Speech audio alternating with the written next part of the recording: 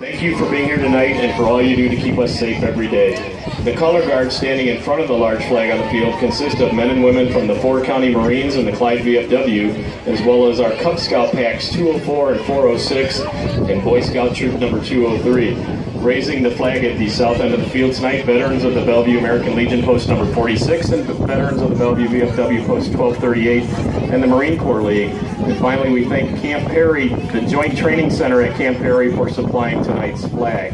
Also, one more name to add to our list of veterans that served from Bellevue and Clyde in the Army is R.J. Cole from Bellevue, class of 2009. Ladies and gentlemen, the Bellevue and Clyde communities lost 2 soldiers in the War on Terror after September 11, 2001. Lance Corporal Jeremy Schock, U.S. Marines, was a 2002 graduate of Clyde High School and was killed on November 19, 2006. Staff Sergeant John Martin, U.S. Army 101 Airborne, graduated from Bellevue High School in 1993 and lost his life on November 22, 2007. In honor and memory of their lives, the greatest sacrifice one could make, let's please honor them at this time with a moment of silence, followed by the playing of our national anthem, the Star-Spangled Banner.